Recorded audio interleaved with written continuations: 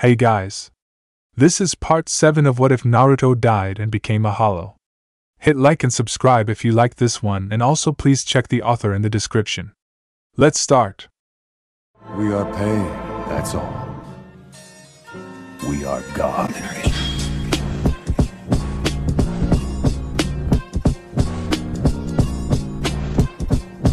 Chapter 28, A Nuevo Hokage.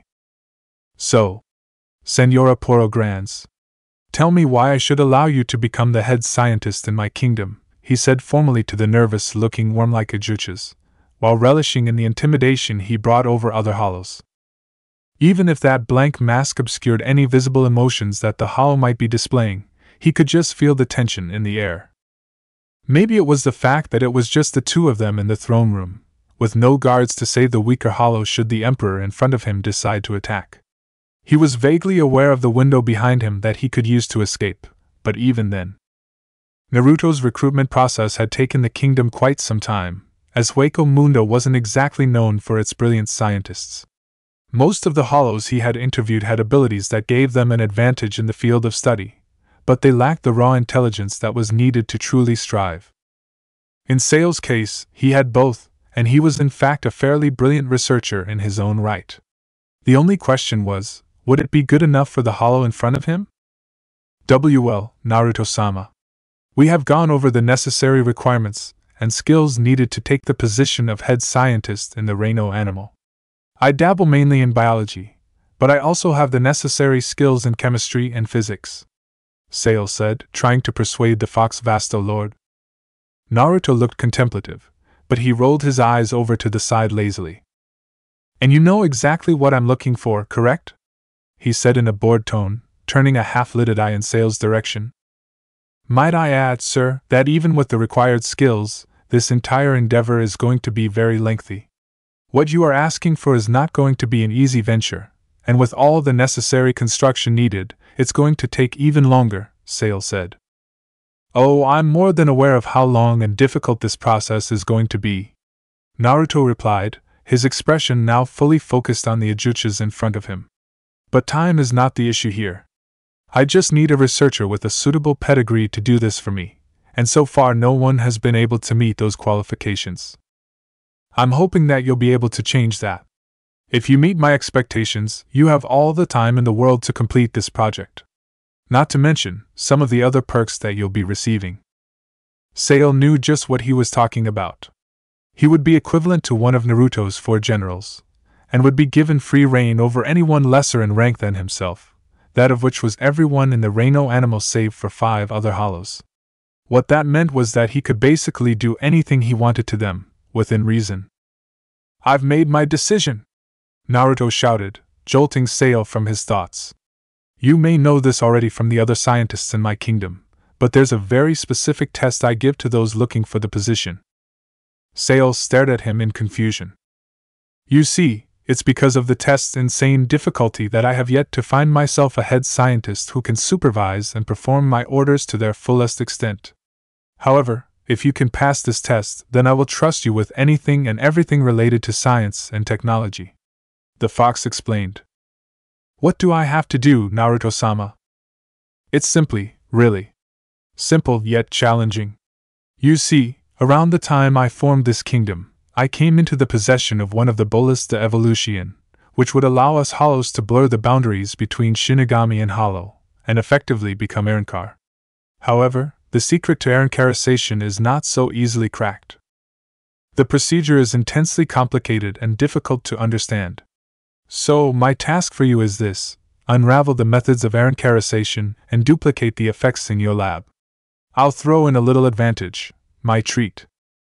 Unlike past competitors, you have all the time you need to complete this research, as you'll be staying here and working on it in our own personal facilities. See to it that you don't fail my expectations. He finished his sentence in a low undertone, any pretense of amiability completely gone.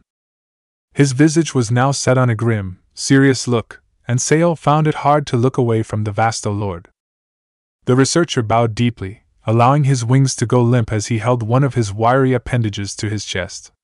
He raised one eye underneath his mask to look at the king, who was getting off his throne and walking towards the right, where the apparent bola de evolution was being displayed.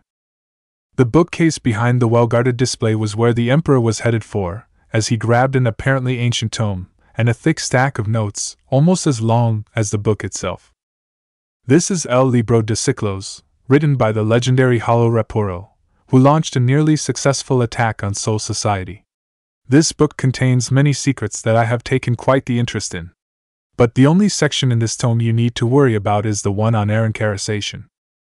And that is where these come in. He held out the stack of notes to Sale. The El Libro de Ciclos does in fact explain how to Arancarize, but what the other scientists have discovered is that the book only explains Arancarisation through the context of that ancient kingdom. It was over 1,000 years ago, after all. In addition to being incredibly complex to figure out, the hollow species as a whole has evolved since then, so the methods of Arancarisation used during the time of the kingdom will no longer work today. Naruto explained. Your task is to use these notes, and what's inscribed with the book to figure out a reliable method for Arancarisation that can be replicated. You're pretty lucky. I'm giving you all the time you need, plus you have all the resources left behind by hollows that took this test before you. I hope you won't let me down after putting so much faith in you, Naruto said with a hint of threatening in his voice that wasn't difficult to pick up on. Sale took the stack of notes from his employer, leafing through the pages lightly while trying to get a general gist of what was going on here. His eyes narrowed underneath his mask, noting the many complex mathematical equations that littered the margins. The Institution for Research is a big, rectangular building dead ahead after you exit the tower. Honestly, you can't miss it. Talk to one of the scientists there to learn about the rules and procedures for it. Sale nodded. If you'll allow me to take my leave then, he said, bowing lightly to Naruto. Naruto nodded, and Sale clutched the leaflet of notes in his hands, determined to get to the root of this problem as soon as possible. He walked out of the throne room, shutting the large door behind him as Naruto stared him down. Naruto really had to hand it to Sale. He did it. The rising scientist managed to produce and replicate a suitable method to harness the full power of the bola de evolution. In other words, they had cracked the secret to Arancarisation. It had taken nearly 20 years, with many tests and experiments needed to reproduce the full extent. Apparently, it was much more complex than even Naruto gave it credit for. Sale was just lucky he had an infinite amount of time to complete his test, even with all the other candidates for the position taking the same test while he did. But even still, his plan was far from over. Even with the secret to Arancarisation unlocked, there were still many things that needed to be accomplished. They needed to take more territory for one thing. Materials and other resources were scarce, and he needed it for the construction and the tools necessary for Sale to work his magic. Even Arancarisation had to wait. Although it was simple to turn some of his soldiers into Arancar, it had to be delicate on a personal level. Arancarisation was a big thing after all, and he wanted to be at the strongest he could possibly be when he Arancarized. As much as he hated to admit, he wasn't at the peak of his condition. Although he was a Vasto Lord, there was still much more room for improvement. To top it all off, he could no longer just gain strength through eating hollows. At this stage in his development, the only way to get stronger was to do old-fashioned training. Speaking of Sale, the new head scientist of the kingdom was currently stationed in his throne room, going over the various procedures necessary for Arancarisation. And so, Arancarisation will eventually occur when the hollow in question supplies a specific amount of Ryatsu into the bola. The amount of newtons necessary differs for every individual hollow, but when equilibrium with the bola occurs, and the Ryatsu output is matched, a reaction will inevitably take place which will result in Arancarisation. Naruto grinned. Good work, Sale. Your potential in the scientific field has shown well. I know that you're already appointed as my head scientist, but I think more congratulations are in order, he said politely. Think nothing of it, Naruto-sama. I am just happy to be of service to you. I feel that I must also mention that the formula needed to figure out Ryatsu equilibrium has been drafted by me personally. If you wish to Arancarize yourself or one of your subjects, I implore you to visit the institution first so we may clear any chances of failure, Sale replied. Naruto leaned back. I understand, Sale. I believe we can begin Aaron-Karasation for some of the lesser hollows in the kingdom, but I can't quite use it on myself yet, unfortunately. That goes for you and the generals as well. Our full potential has not been fully realized yet, and it would be such a shame to allow that to go to waste. We will hold off on Aaron-Karasation for the time being. For now, you will focus on your new duties. Once we can procure enough resources to undertake the operation, Naruto said, grinning at the thought of his scheme. As you wish, Naruto-sama, chuckled Sail underneath his breath. This new position really was all it was cracked up to be, and with Naruto's plan in the works, there was a treasure trove of knowledge waiting to be uncovered. I suggest you get started on those first. They are the most important part of the plan, and without them I can't achieve what I want. Come to me with the blueprints to them, and maybe then we can start mass-producing them. Sail bowed again, making sure it was long and drawn out, as his career depended entirely on his new king's orders. Konoha was the village that controlled the entire continent. It had all started around 150 years ago, when the greatest Hokage in history, the Rokudaime, found a way to harness the chakra of the great fox Kyuubi for the village's purposes. With its power at the village's disposal, and the breeding of super shinobi through the use of the chakra, Konoha waged war against the other shinobi nations of the world for its righteous cause of conquering. The glorious will of fire would be spread throughout the entire world. And with the odds heavily in their favor, Konoha succeeded. Once Iwa fell to Konoha, the others fell like dominoes, each one vying for some territory within the former Tsuchi no Kuni, and each one getting into some sort of conflict with Konoha and the Hai no Kuni. One after another, they were crushed and assimilated within the empire. And, after 30 years of fighting, the continent was theirs. The 5 great shinobi nations were no more, and now there was only one country, the Hai no Kuni and its linchpin Konoha. Everything else was just a simply colony of the Hai no Kuni. And Konoha benefited gloriously from it. The village was now 5 times the size it was since before the war, with several advancements in both shinobi theory and technology. The Hokage monument still stood at the forefront of the village, its last face considered the greatest Hokage in history. The Kyuubi chakra plan reached perfection 100 years before, and even a genin implanted with the stuff was massively skilled in using the chakra. They were so much stronger that a genin of today would probably be the equivalent of a high-level jounin from over a century ago. The Hokage mansion remained relatively untouched over the years, and today a tall, lean man was leaning over the balcony of his roof, looking over the beloved village that he led. Shimura Daisuke was a great-something nephew of the Rokudaime, Danzu. He was about 25 years old, with an angular handsome face, and a short head of straight, blonde hair. This man, who was skilled in the usage of Bijuu chakra, ruled over the village as the 17th Hokage, a title he had long coveted. The day he received it was the second proudest moment of his life, and one that he had fulfilled less than a year ago. His proudest moment had occurred just the other day.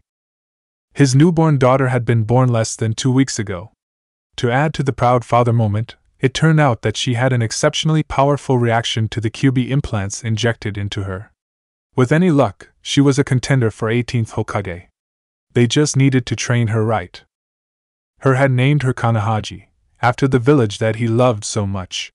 He had no doubt that she too would grow to love the village that was in her namesake. He wished that were the case with all his heart, as this village was something that was worth loving. She looked so much like him, it was uncanny. Bright blue eyes, blonde hair, and 2 peculiar little whisker marks on each of her cheeks which seemed to signify her close connection with the Kyuubi's chakra.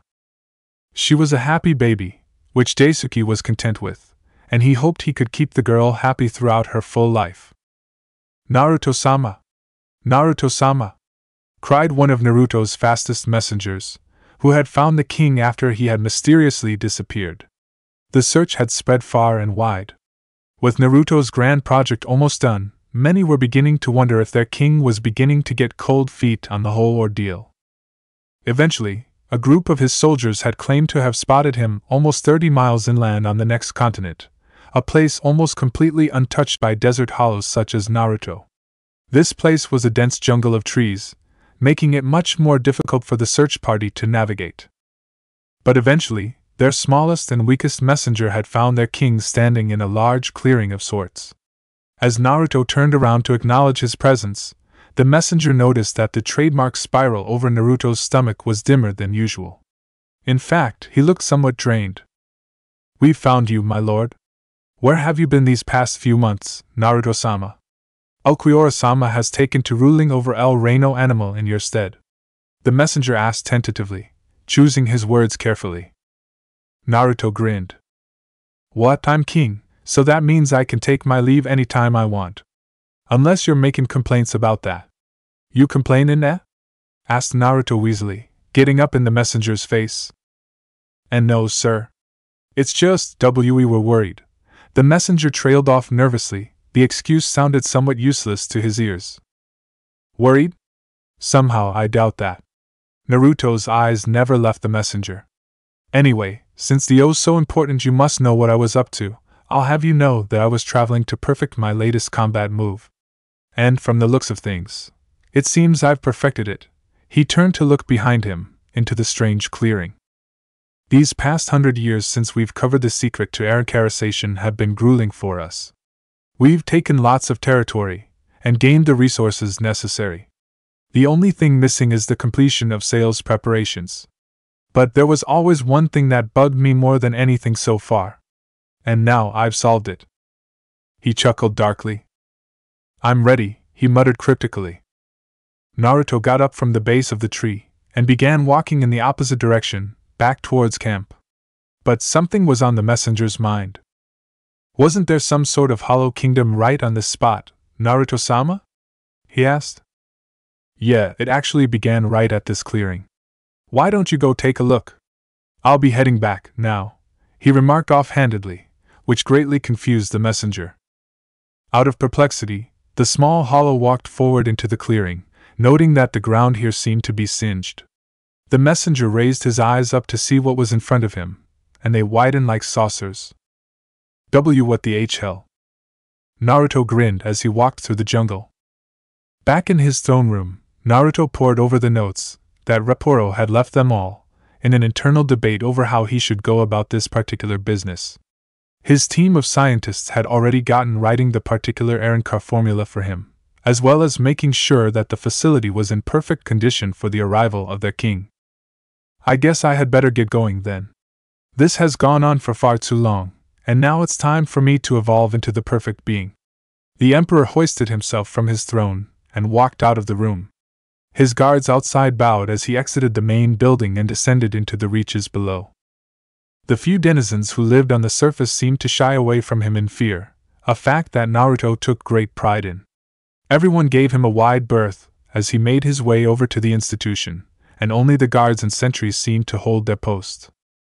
With all the crazy architecture throughout the palace, Naruto's institution for research was by far the plainest and clean-cut building. It was boring old whitewashed stone, rectangular in shape and lacking any kind of windows. As he opened the glass door into the dimly lit hallway, the researchers and the guards stationed there gave him a deep bow, already aware of his intended presence. "And Naruto-sama, it's such an honor to finally have you here after so much time. Please, Sail-sama is already waiting for you in the bottom sublevel. Let me escort you there immediately," muttered the nearest researcher, who seemed to be somewhat of a spokesperson for the entire building. He was a thin and gangly bird-like hollow, and from the way he looked Naruto could tell this was a product of one of Sail's particularly nasty experiments. "Lumina! Start the elevator!" he cried, after Naruto had agreed to be escorted. Across the main foyer of the building, there came an opening against the whitewashed wall, where a circular ball-like elevator came rushing upwards to transport the Emperor and his escort towards the bottom sublevel. Naruto vaguely watched the other hollow punch in some kind of numbers, but he was too absorbed with what was going to happen down there. As the elevator began coming and subsequently come to a halt, a new, polite voice rang out as they both exited the elevator. "Naruto-sama, it is a pleasure to have you here," the voice said, and Naruto was treated to the sight of his head scientist himself, who would be overseeing the procedure. The worm hollow was standing over a short balcony, where below there were a few chairs, an operating table, a workbench, and the bola de evolution, which was closely safeguarded underneath its display. Sail, I take it you have everything prepared for me, then? Asked Naruto, who was getting restless. Oh yes, Naruto-sama. It was no trouble at all, save for configuring the formula necessary for you. Due to your massive amount of Ryatsu, it was decided as such. The equation seems to indicate that you need to apply 28,466 newtons of Ryatsu to the bola at a 37-degree angle. The bola, which contains the essence of the Shinigami, will sync with your Ryatsu's hollow nature and emerge in equilibrium. While you are undergoing the transformation, a team of scientists plus myself will be on standby to contain the process of arancarization. So when you are ready, Naruto-sama, I must ask you to take a position on the operating table beside the bola de evolution. Naruto complied, walking down the short set of stairs to take a seat on the operating table. His bola de evolution stood merely 5 feet away from him, and its case was unraveling. Sail walked over to the main database, pushing a few buttons to configure something. All of a sudden, a strange tendril of Ryatsu shot out of a hole next to Naruto, wrapping itself around his right arm. A similar one was already working its way around his left one. Alright, Naruto-sama. Those tendrils of Ryatsu are configured to limit your Ryatsu output. Once you reach the required amount of Ryatsu output into the ball, the tendrils will automatically cease your Ryatsu output. Once that happens, you must simply keep a hold on the bola. Sail shouted this from his position. The bola's case seemed to moving right towards him. When these yellow tendrils turn red, I must ask you to immediately clutch the bola and pour your Ryatsu into it. On the count of 3. 3, 2, 1. Now! Shouted Sail, as the tendrils turned red. Naruto didn't need any more instructions. He grabbed the ball forcefully, pouring all of his orange Ryatsu into the powerful item, as the bola itself began to react. The energy swirling inside changed from a cool blue to a fierce orange. Naruto himself seemed to have a mix of both the blue Ryatsu and the orange Ryatsu. The tendrils themselves seemed to be strained as Naruto poured Ryatsu into the orb. The atmosphere itself seemed to be tingling as the whole facility began to shake violently. The strain was taking its toll on Naruto as well, as he roared and writhed violently yet continued to hold steady with his Ryatsu.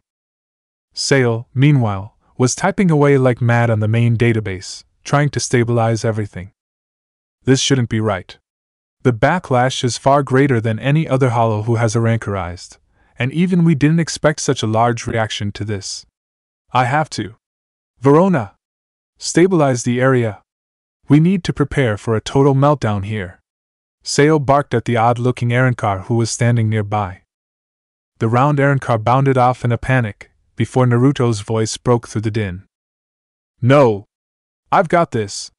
He roared, the Ryatsu output increasing even further. The tendrils around him were starting to look close to breaking. Sail panicked, looking around before settling back down on his seat.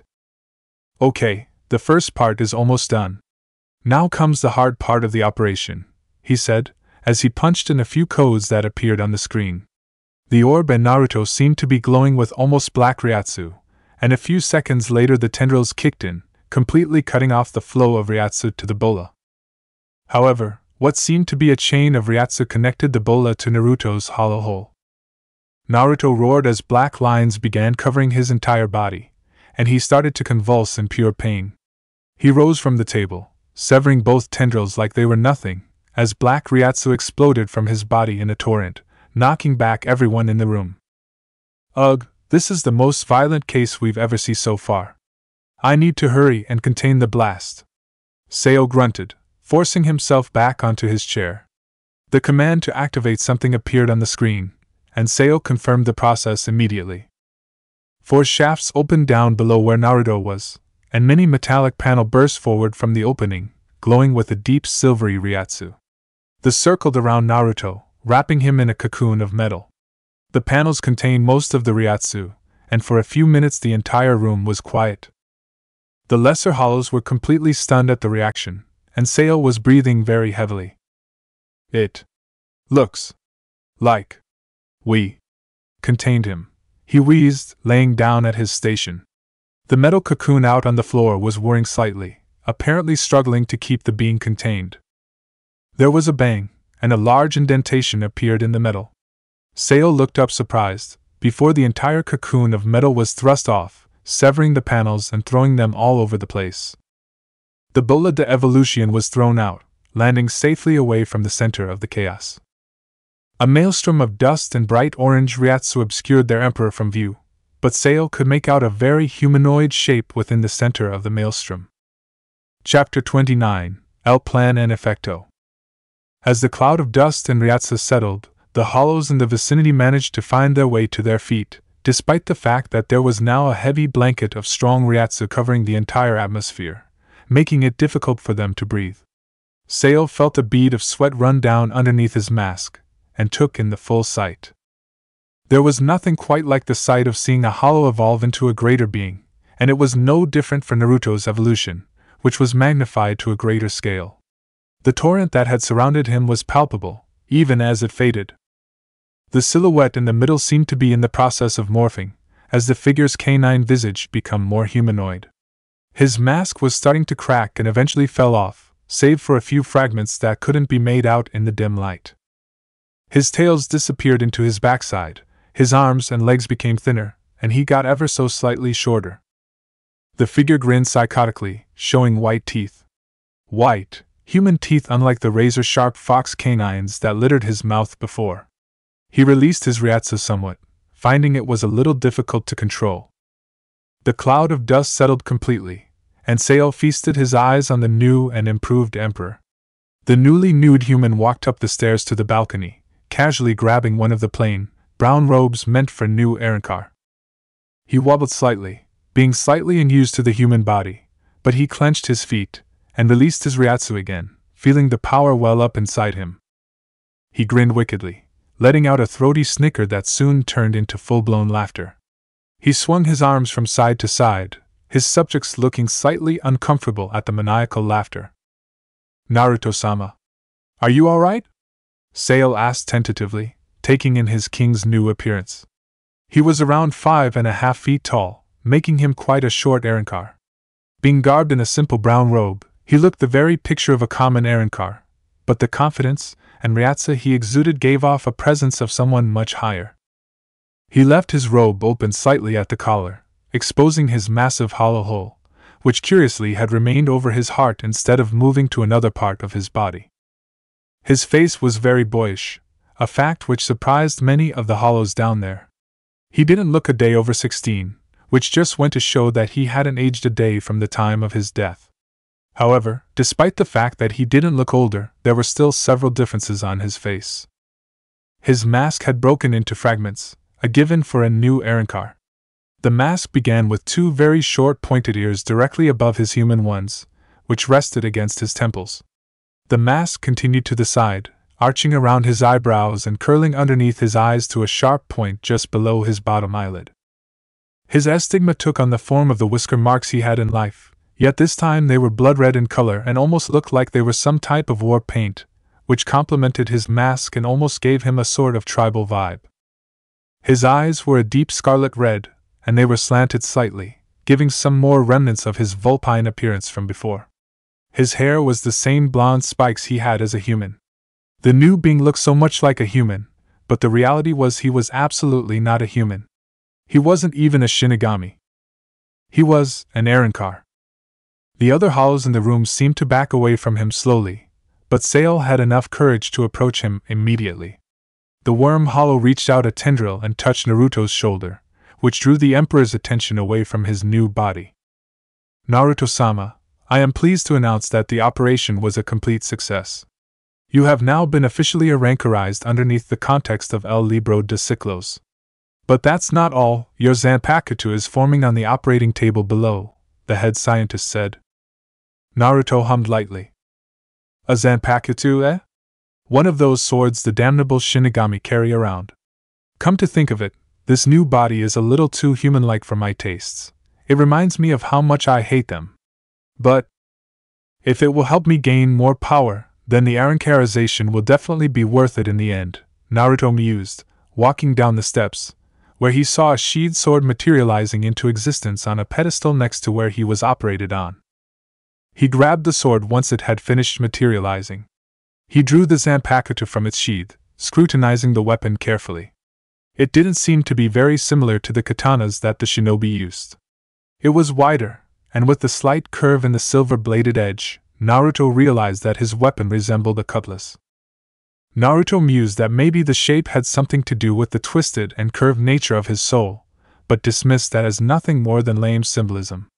The blade gleamed in the dark, and Naruto's eyes were drawn towards the base. The hilt and guard of the Zanpakuto lacked the basket-shaped characteristic of cutlasses. Instead, they were both red in color, with two extensions curving out of the guard and into the hilt like foxtails, coming together to form a rough heart shape. I think I like it," Naruto said, fastening the Zanpakuto on his hip, and walking up to join Sail again. The Arrancar Zanpakuto works a little differently than the Shinigami Zanpakuto, Naruto-sama. Whereas the Shinigami Zanpakuto is the manifestation of that Shinigami's soul, the Arrancar Zanpakuto is the nuclei of your hollow abilities sealed within a sword. When you release said sword, you'll regain your true form. Sail explained. Good job on this recent assignment. Since the success of the Arrancarization, things have been coming along smoothly, if not a little slow. As for the other part, the part involved with the main plan, I would like you to show me the new bracelets," he said. "Of course, Naruto-sama. They are completely ready. You have ordered the creation almost 100,000 of those, correct? They are currently being stored in the research vault. However, I could take you down to the main lab, where I can show you the basics of how one works," Sail said. When Naruto nodded, Sail ordered Verona to open the elevator. He gestured for his king to enter, which the new Arrancar did after being followed by his head scientist. "As you have ordered, these bracelets are the pinnacle of how this plan works," he explained in the elevator shaft, but was cut off as the elevator stopped, and the door flung open. The Arrancar and the Hollow were now on the first sublevel, the main lab where several Hollow and Arrancar scientists were toiling away at whatever nasty research they were doing. At the center of the room, there was a bracelet on display in a case, which was clearly meant to be fit on a human wrist. Naruto smiled when he saw the handiwork of his scientists on display. "It has taken us so long to develop this incredible piece of technology. I won't bore you with technical details, but what it is in a nutshell is a miniaturization of the Shinigami's down eye. It can convert human cells into spirit particles, allowing them to enter Soul Society, or in this case Hueco Mundo, when the bracelet is worn by the human in question." "Brilliant, Sail, brilliant!" Naruto commended, his voice now seeming to moan in ecstasy at the mere thought of such power and their control now. "What about the other crucial part of the plan?" he asked. "That's the more difficult part of this, Naruto-sama. Although we have perfected the technology needed to send humans into Hueco Mundo, we have not yet managed to stabilize a large enough garganta to hold an entire village. The most we have achieved is the size of about a house," said Sail. "Well, keep working on it then. Since everything else is complete, you can devote all of your time to completion of this one final project. Once you complete the stabilization of the garganta, the operation is a go. Report to me immediately when your research is complete. You are to accompany me to the human world, and when the operation is complete, you are to be delegated to sublevel 14 of the Institute. Do I make myself clear?" Naruto ordered. Sail's eyes widened underneath his mask. "Naruto-sama, why he stuttered. Naruto grinned evilly. "That's right, Sail.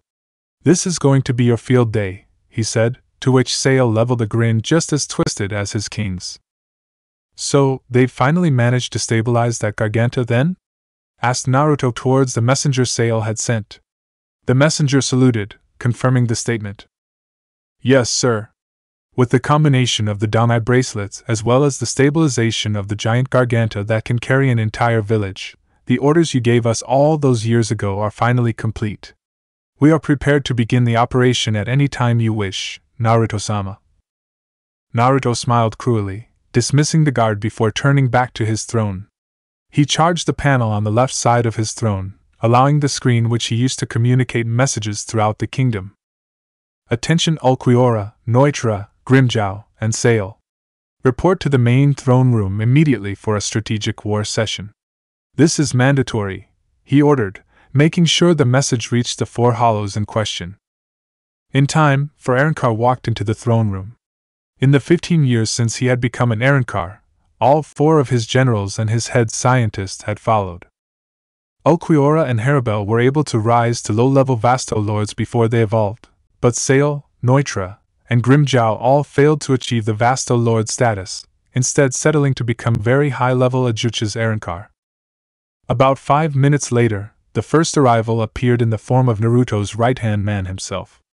Ulquiorra had changed from the stoic Bat Hollow to a stoic Arrancar. He was around the same height as Naruto, with almost albino skin, and slick black hair that reached his neck.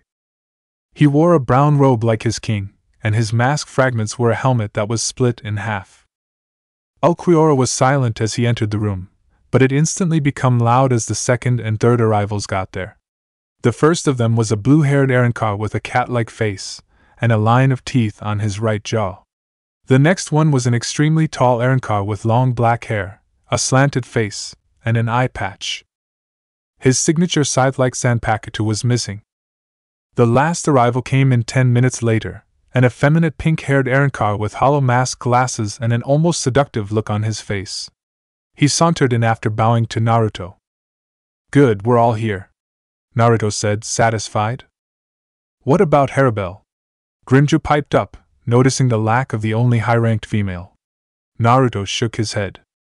"This entire process is going to be far too grisly for her to handle, so she's going to sit this one out. I can't have her thinking I'm anything less than the perfect messiah, now can I? She's just sitting in her chamber, worrying her pretty little head over something I set her on for the next few months," he said. "Anyway, she's not important right now. The essential thing right now is that all the preparations for the plan have been completed. The village itself won't be any threat to us, but we need to get in there and get out quickly before a Shinigami captain shows up," he said. "Why? Any one of us could take on a captain, easily," said Grimjow cockily, grinning at the prospect of a new fight. "Don't underestimate the fighting power of a captain, Grimjow. And it's not too much about a captain, really. With a force of hollows this big coming to that continent, we could easily have the whole of Soul Society on us if we're not careful. And, as much as I hate to admit it, we're really not ready to handle them yet." Naruto seethed, hissing out the last part in anger. "Understood, what do we need to do, Naruto?" Ulquiorra asked. He didn't seem to be too concerned about any of this, though Naruto supposed that was to be expected. "Here, follow me to the back of the room and we'll discuss our course of action," he said, leading the 4 other hollows up to this large table opposite from his throne. There seemed to be a map pinned down upon it. The logo of the Reino Animals Science Institution was printed in the bottom corner. "This is the updated map of Konoha that the institution has drafted for me recently. It is a moderately sized village, and a surprisingly small capital for an empire of Konoha's scale. It is my home village from when I was still a human, and a breeding ground for corruption. The village is ruled by a Hokage, the strongest shinobi, not to mention all the ninja they have in the village. However, with the might of our forces, the ninja won't be any trouble. What really worries me is the Shinigami, like I said earlier. We need to be in and out of this village in 20 minutes tops. That's why I'm pulling out the big guns for this operation," Naruto said. He placed attack on the Hokage mansion, while he placed several more at 16 different points around the outskirts of the village. "I'll be the one to capture the Hokage. Ulquiorra, Grimjow, Neutra, the 16 yellow tacks you see represent the Garganta from where our forces will enter the village. You know what to do from there. Sail, your role has changed these past few years. Instead of accompanying me personally, I want you to stay here and personally supervise the configuration of the giant Garganta. Make sure you link the main database to a position where you can see us. When we are finished in the village, we will send up a flare to personally notify you to the configurations," he ordered, to which Sail understood. "Sounds simple enough," he remarked. "The plan itself is unfailingly simple. It was the technology we needed that took up all this time," Naruto replied. "The rest of you get to your positions and rally the forces. Sail, I expect the shipments of bracelets to the docking zone. We will depart for the human world in 5 days," he ordered to the rest of them. The 4 responded without question to their orders. When the 4 went their separate ways to prepare, Naruto sat on his throne, grinning. This will be fun. 15-year-old Shimura Kanahaji was the most talented prodigy that Konohagakure no Sato had ever seen. Her natural talent, coupled with her love of the village and sheer willpower, as well as the superior genetics she had received by being part of the Shimura clan. She had completely mastered the usage of the Kyuubi's chakra, being able to call on all 9 tails, blowing her father's previous record of 6 tails out of the water by far. She had long surpassed him anyway, and would continue to grow into probably the finest Hokage in existence, for she was guaranteed to be next in line. Right now, she was walking through the clean streets of the village, smiling at all the happy people who went about their daily lives. Truly, their village, no, their empire was a wonderful place. But she had other concerns to worry about. She was going to meet her friends at the original Ichiraka ramen stand, which had long grown into a chain that had spread throughout the empire. She had heard that originally the chain was just that tiny stand who made a modest business over 200 years ago during the reign of the Sandaime.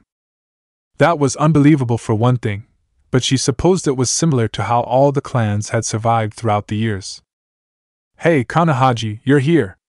shouted a loud boisterous voice, as a feral 15-year-old walked out of the stand she had just arrived at. Inuzuka Nikuki looked remarkably like his distant ancestor, down to the voice. Out of all the clans, the Inuzukas were probably the ones that benefited the most out of the Kyuubi's chakra. Their canine-like speed, nose, and strength were only boosted more. Kanahaji smiled softly, and laughed lightly, a gentle tinkle which made the Inuzuka blush slightly. "Hey, Nikukyu. You're looking well," she commented. "Not as good as you're looking, Kanahaji. 15 years old and already the strongest in the entire village. I hear your dad might even retire soon, and you might be made Hokage sooner than expected."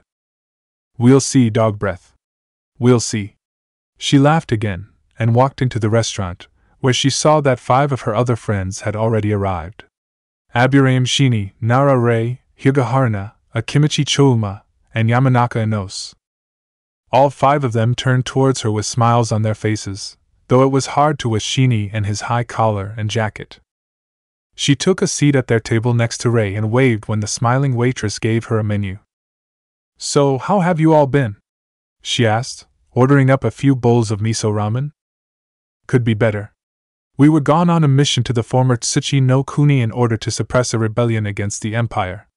It was a pain to say the least," Rei drawled. The always deadpan expression on her face made her look far plainer than she actually was.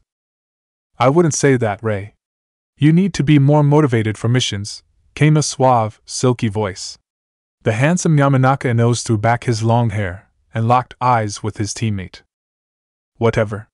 Maybe I'll become more motivated when a certain someone takes over as Hokage," the female Nara said, looking at Kanahaji, who blushed after being put on the spot. "I told you before. Food's here!" shouted Choma, and a kimchi even bigger than the ones from Naruto's time.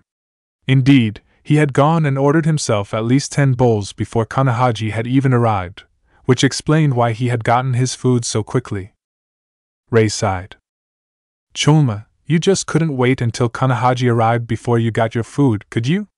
she asked rhetorically, to which Choma looked up from his bowl and stared at her intently. "When you're in a restaurant, waiting is for the weak. No exceptions," he said shortly, before returning to his bowl, allowing everyone there to contemplate just how that made sense. The group remained silent, and all that could be heard was the slurping and munching of Chuma's eating. Kanahaji enjoyed the peace and quiet a little bit, but she hoped there was more to talk about within their little group.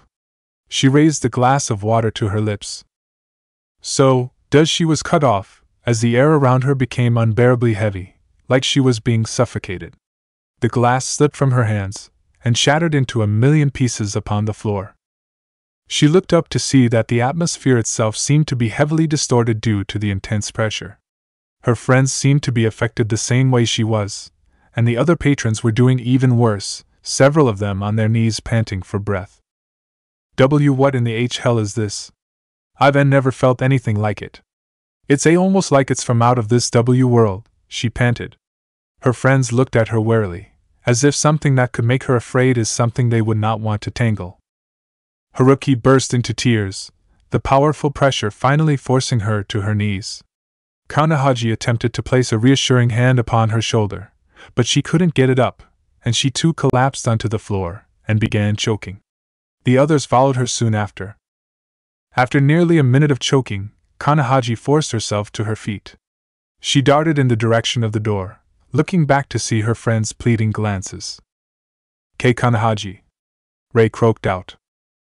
"Come on, guys, you need to pull yourselves together. We might be under attack," she screeched at them. It seemed an entirely foreign thought. Who would dare attack the great village of Konoha? It was the linchpin of the great empire that controlled the entire continent. Attacking it was blasphemy, and every citizen in the empire knew it. She smiled when her friends pulled themselves to their feet, some struggling more than others. "Come on, we've got to find my father," she ordered, to which her friends followed her out of the restaurant and into the village. The sight that met their eyes was like something they couldn't even comprehend. Ah, the fresh smell of Konoha. There's nothing like it. I don't think I've ever smelled anything that's made me this sick before. Naruto mused to himself, as he stepped out of the Garganta hovering over the village. The wind rustled through the Arrancar's hair, as he took a deep breath and surveyed the village. He was hanging out in midair, watching the sheep as they plodded through the daily lives without a care in the world. They had no idea what was about to happen to them, and the thought of that only made Naruto giddier. Surely, the ability to snuff out life so easily, without them even knowing, made him truly sublime. He heard the distant whirring noise of opening Garganta, seeing the black voids open on the outside perimeters of the village. After they fully opening, thousands of hollows poured from the portals. Most of them seemed to release their Ryatsu, creating a waft of the pressure that surrounded the village, and made the villagers and shinobi alike collapse. He spotted a few Shinigami that were patrolling the village. They had taken notice of the Gargantas, and the hollows that were pouring out of them. Their mouths were agape, and they seemed to be in too much shock to do anything productive. All the more advantage for him, Naruto supposed. A slightly larger Garganta opened about 100 feet above him, and from it poured this sort of blue Ryatsu. It blanketed the village before spreading towards the perimeter where the other Garganta were. It rose in the air, creating a force field of energy around the village. "Looks like sale has started. That force field of Ryatsu will make us visible to the humans. Look like everything's going according to plan so far," Naruto mused. He looked over and spotted the Hokage mansion. It seemed to remain untouched after all these years. The Hokage would be there, most likely, so Naruto would head there while his army dealt with the rest of the village. They had their orders. Speaking of the village, all of them seemed to have noticed the portals opening, and were staring in perplexity at the voids, until that confusion turned to terror as the first wave of hollows began to rush in the village. Naruto stepped into the direction of the Hokage mansion, hoping that the Hokage himself would have taken notice by the time he got there. He opened his robe slightly, showing about 10 danai bracelets attached to his belt buckle. Well, looks like it's about time to get started. Chapter 30. La Destruction de Konoha. Panic flooded the village as its citizens laid their eyes upon what could only be creatures from some sort of twisted nightmare. That pressure they were exuding was unnatural, and there were so many of them.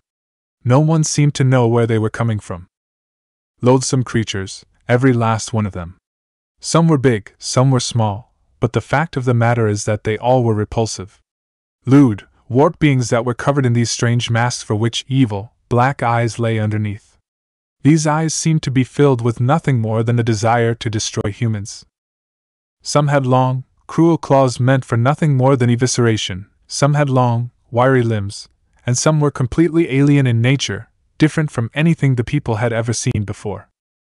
These ones were the most disgusting of the bunch, as they often oozed a horrible green liquid from oversized, gangrenous pores while they drooled a filthy acidic liquid, or they had many disproportional limbs in the wrong places. They poured into the village, letting loose their unnatural cries. Moan, wail, and shriek they did, but what made the villagers' hair stand on end was purely unnatural roar that the creatures made. The villagers of Konoha dropped whatever they were holding at the moment, stopped to stare in horror at the army of these foul creatures that began to pour into their beloved village at an almost impossible rate. A few babies wailed in anguish, Children screamed in terror, but they were ignored by the shell-shocked citizens. It was at that point that the citizens of Konoha dissolved into their baser instincts.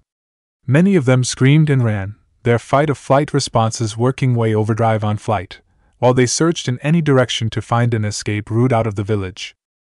The shinobi, much more experienced with seeing and dealing with such things, were not panicking, but even they felt themselves strangely fearful of the new beings.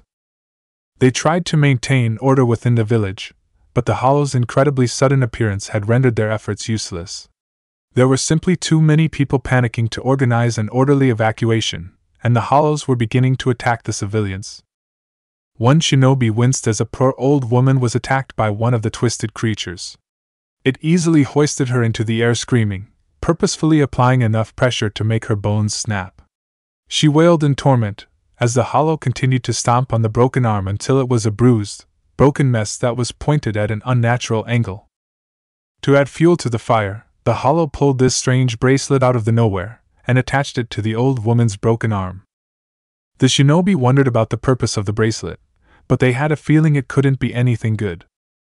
The only thing to do now was organize a counterattack on the creatures, though without their Hokage's guidance it would disorganized at best.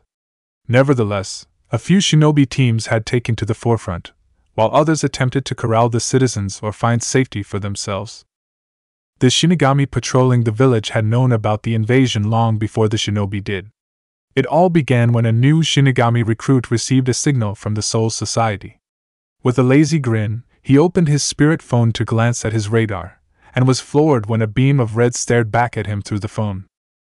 It vibrated for a few seconds before it actually exploded due to overheat, leaving the stunned and confused Shinigami without a beeline on the Hollows. It turns out he didn't have to wait long to find them. "What the hell?" he said as he turned around and saw the massive flood of Hollows pouring through the village gates. His breath caught in his throat at the wave of Hollows, and their brutality towards the hapless citizens of Konoha. Many of them were Minos Grande. "This can't be possible," he murmured, fear gripping his heart in its icy grip. His body didn't respond to his mind telling him to run, and he stood rooted to the spot. "Backup, we need backup. Do we even have enough backup for this?" he asked himself frantically, beginning to suffocate on the Ryatsu that was being emitted from the collective Hollow force. There were only 15 Shinigami in the village at the time, and their communicators may have short-circuited from the Ryatsu. He hoped they would be able to call in Soul Society, and get a captain here, pronto. But he knew in his heart that just one captain wouldn't be able to put a stop to all this. As for right now, he needed to fight. He drew his Zanpakuto and faced the swarm of Hollows, though something was strangely off about them that the Shinigami couldn't understand. This isn't normal Hollow behavior at all, he thought to himself. The Hollows should be devouring humans on the spot, but not a single one of them was doing that, surprisingly. Instead, they were carrying these strange bracelets, and were going around the village attaching them to whatever human they could find. Men, women, children, the elderly. It seemed that not a single human was spared from the Hollow's agenda. The bracelets seemed to immediately knock out the humans, rendering them helpless to be taken. But even when unconscious, the Hollows did not eat them. "I have to do something," he said, trying to spring into action against the closest Hollows he could find. He was gutted by a wiry limb before he could even reach them, his Zanpakuto falling to his side uselessly. As the Shinigami died, he saw the shinobi of the village spring into action against the Hollows, despite how little of a chance they actually had. Why they were doing that and not trying to escape, the Shinigami didn't know. "Wait, the humans, can they see the Hollows?" Those were the Shinigami's last thoughts as he died. Kanahaji gasped as she exited the ramen stand, and feasted her eyes upon the things that were ravaging her village. She gasped a second time as a shinobi team activated their fox cloaks and rushed after a group of about 20 of the creatures. While a jounin seemed to be rushing towards a wave of the creatures that appeared to be doing something to the civilians. She didn't know what was more alarming. The fact that her comrades were fighting what appeared to be creatures from a child's nightmare, or that the famed Kyuubi chakra that had been so effective and reliable for them in the past failed to harm the beings. A million thoughts ran through her mind at that moment, and she was quickly being overwhelmed and would lose the ability to think rationally. Should she just in the fray against these creatures, or should she rescue the helpless civilians? It seemed like the shinobi needed rescuing as well, as she saw a group of ANBU get chained by a swarm of the creatures, their abilities useless against the creatures. Father. I've got to find my father. He'll know what to do here. He'll know how to repel these monsters, she thought to herself, hiding in the shadows as one of the creatures passed her by, chasing after an escaping middle-aged man. Fortunately, they didn't seem to be that intelligent. She almost screamed with fright as she felt the tap on her shoulder, before mentally cursing herself. Did the stress of the situation really make her lose track of the most basic of ninja skills? She turned to confront the monsters, her Kyuubi chakra rising to the occasion, but it plummeted when she saw that it was her friends who had approached her. Rei grasped her shoulders lightly, sensing her friend's agitation. Kanahaji, calm down. Don't lose control of your chakra or your senses. That will only make this situation worse. We're ninja, remember, and we have to look underneath the underneath. There is a way out of this situation, no matter how bleak it looks right now. We're the proud village of Konoha, remember, and we're all in this together. We're not about to let you run off on your own in this crisis. We need to work as a team, she explained. Kanahaji bit her lip, before looking at the reassuring smiles that ran through the faces of her friends. They were in this together, Kanahaji realized, and they would fight together for their village. You're right, everyone, we can get through this if we work together. There are certain things we must take care of first, such as finding my father. He'll know what to do, she said. Her friends nodded in agreement to the sound plan.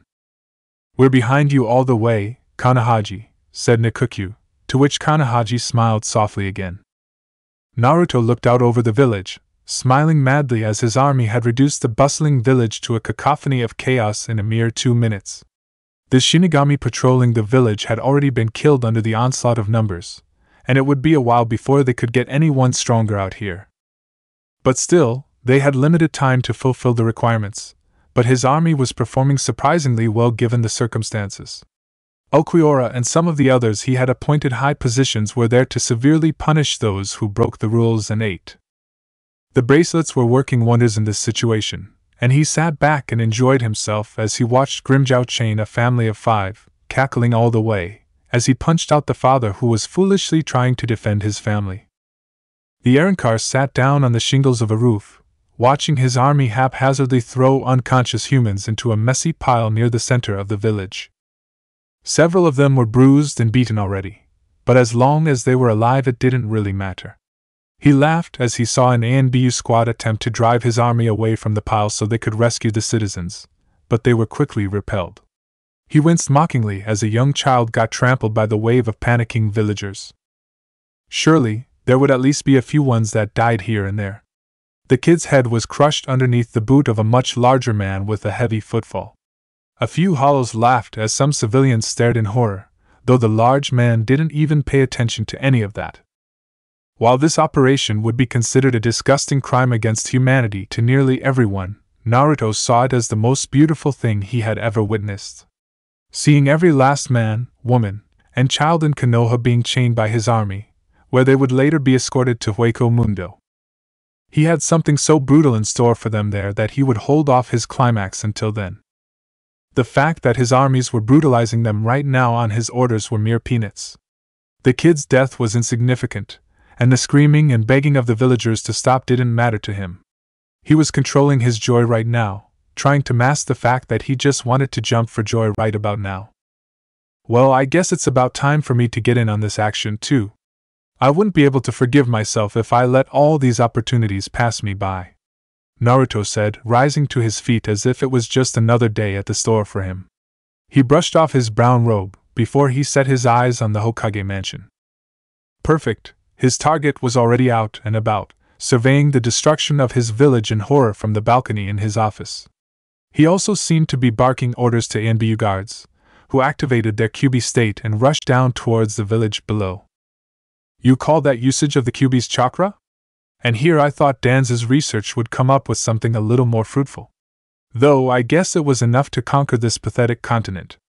Naruto thought to himself, seeing how the ANBU had only mastered a whopping 1 tael's worth of power. Oh, hello? What's this? He asked himself, as he witnessed a group of 7 teenagers appear in a flash on the roof. They seemed to be searching for the Hokage, but Naruto's attention was drawn on the one at the head of the pack. Oh, hell no! What the fuck?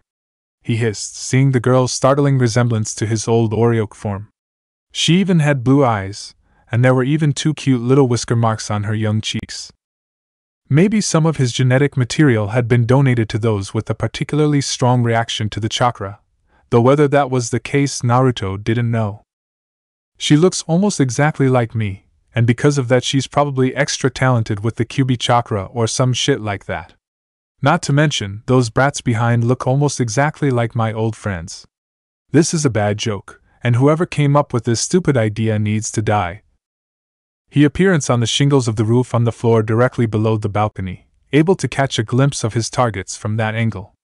He fidgeted with the bracelets he had around his waist, itching to get in on some of the action. The Hokage had his back facing him, and he seemed to be addressing the 7 teenagers. He even adopted a neutral, detached expression, though even Naruto with his lack of empathy could figure out that he was just hiding his true feelings behind a mask of stoicism. Dad, what are you doing here? Can't you see the village is under attack? Shouldn't you be giving orders to evacuate the civilians? Kanahaji screamed, to which Naruto scoffed. What did they take him for? That force field did more than just make them visible. Kanahaji. Daisuke croaked back. Why are you here? He seemed to be in too much shock to anything, possibly from the relief that his precious daughter was still alive. Why am I here? I'm here because I'm worried about the village. Konoha can't be destroyed like this, we can't die by this, can we? She asked, the pride in her village resurfacing towards her voice. Kanahaji, look around you. There's a giant barrier of chakra that's surrounding the village, preventing our civilians' escape. Our ninja are taking the attack to these strange beasts, but even the Kyuubi's chakra isn't doing a thing to them. I'm afraid to say that we may be over our heads on this one. He sighed, much to the shock of the kids after hearing such cowardly words come from their Hokage. Kanahaji clenched her fists together and stared at the ground. Her cheeks were tinted red, though it was probably out of anger rather than embarrassment. She was definitely disappointed in her father for saying that. Wow, I never realized the Hokage of Konoha was such a pussy. Oh well, it's just one thing on the laundry list of reasons why I hate this village. Naruto mused to himself, not voicing his thoughts out loud. How can you say that? Have you lost so much pride just in the face of danger that you have forgotten everything that Konoha represents? The will of fire, have you forgotten about that too? The sense of unity that everyone has within the village. We're responsible for them. I'm not gonna run away and turn my back on them, and I'm not gonna go back on my word. Because that is my nindo, she cried, pouring her heart out to the sky. Tears were beginning to settle in her eyes, as she looked once again at the chaos that had descended on the village. It was a grisly scene to be sure, and Kanahaki's heart poured out towards those who may have already lost their lives. Kanahaji, whispered Nikukyu. Oh fuck no. Naruto thought. That bitch is dead. Daisuke glanced at his daughter with a compassionate look on his face, not as the 17th Hokage, not as a member of the Shimura clan, but as a father. A look of regret passed over his face, before he walked up to the crying girl and hugged her tightly. Sure, it's okay, baby. I know how hard it must be for you to see the village in such a terrible state. You, more than anyone else, love this village, and it would tear you apart to see it destroyed. You're right, Kanahaji, absolutely right. This is no time to be wallowing in hopelessness. We need to pool our minds together and find a way out of this situation, he said, and the 6 teenagers around them joined their friend in a group hug. But first, he said, taking on a much more intense tone of voice as he broke the hug. Why don't you stop hiding and show yourself? He said. His daughter wiped her tears and glared intently over the balcony, having sensed the presence a while ago. He had been waiting for one of the creatures to show up here, but he didn't think that they had the intelligence for subtly. This one could be even more dangerous than the others. There was a flash of something, and the group of 8's eyes widened as a young man that couldn't be over 16 appeared right before, the psychotic grin on his face unnerving. His dress was very odd to the group, being garbed in a tattered brown robe that was a little too big for him. There seemed to be a sword strapped on his hip. But what was really alluring was his face, having this strange, white thing that covered part of his face and the war paint on his cheeks. Honestly, to the group the boy didn't look human. Are you gonna show another display of crying again? Because that bitch's misery over there was really amusing to me. All that crap about oh, it's my Nindo and oh, this village is so awesome while bawling her eyes out like a baby. He yelled, performing a crude imitation of Kanahaji's voice when the need arose. The hate that was rising out of the people in front of him almost made him moan, and he lapped it all up. Who are you? Asked the Hokage. Me? Oh, I'm just a little old errand car who was walking along the beaten path, and it just so happens I stumbled across this backwater little village. So I think to myself, he placed his hand underneath his chin in a mock-thinking pose. Hey, I should use my armies to crush this place into the dust. So, here we are now, and if it's any indication, you seem to be getting crushed, he said. Armies? You mean you're the one behind all this? Accused Kanahaji, her voice shaking in anger. Do I have to spell it out for you idiots? Yes, I'm that one that brought these hollows to this pitiful little village, and I'm not leaving until I see it completely leveled. There it was again, that beautiful hatred that Naruto loved so much. But of course, I'm not going to be satisfied just by killing you. No, I have something else much worse in mind for this miserable little village, something so bad that you'll all be wailing for death at the end of it. He guffawed. Kanahaji almost started forward to attack the errand car, but she was held back by her father. How? How could you be so depraved? You want to torture every person in this village? Even civilians? Even women and children? Are you really that big of a monster? She said, shaking in her father's grasp. Naruto shut his eyes and gave her a lazy grin as he blew her off, though the girl's father spoke up next with something that would anger Naruto quite significantly. What I want to know is how a child like you manages to control a massive hordes of these things. If anything, I'm calling your bluff out right now, he said calmly, unconvinced that someone like Naruto could control this massive horde of creatures. Naruto blinked. He did not just say that. Listen, bitch, he began, insulting the Hokage, to which all the kids around him bristled. I don't give a fuck what you think about me controlling these hollows, but that isn't going to save your village, is it? You will be enslaved, you will be taken back into Hueco Mundo, and you will be tortured for my own personal amusement. And as for you, there's something about you personally that sets my hair on edge. You remind me too much of that damnable old bastard Danzu, he muttered. Daisuke's eyes widened. How do you know that name? Daisuke shouted. Kanahaji's eyes widened along with her friends.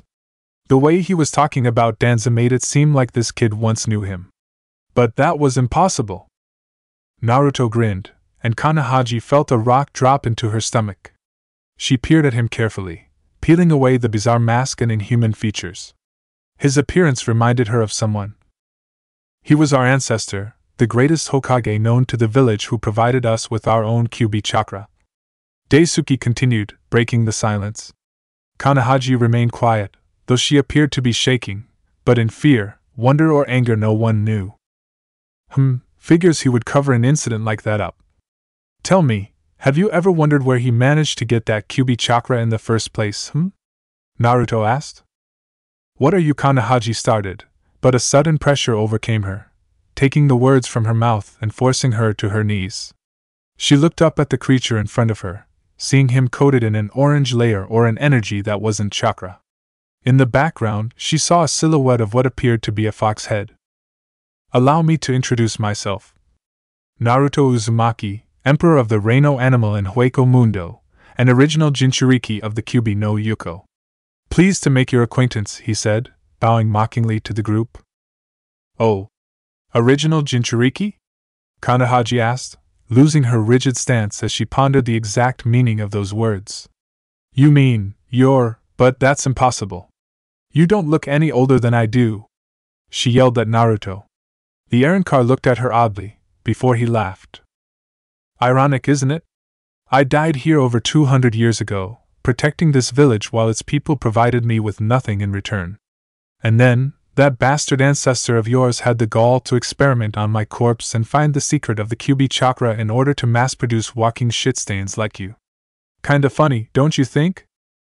He said, letting his Ryatsu diminish into nothing. Dead?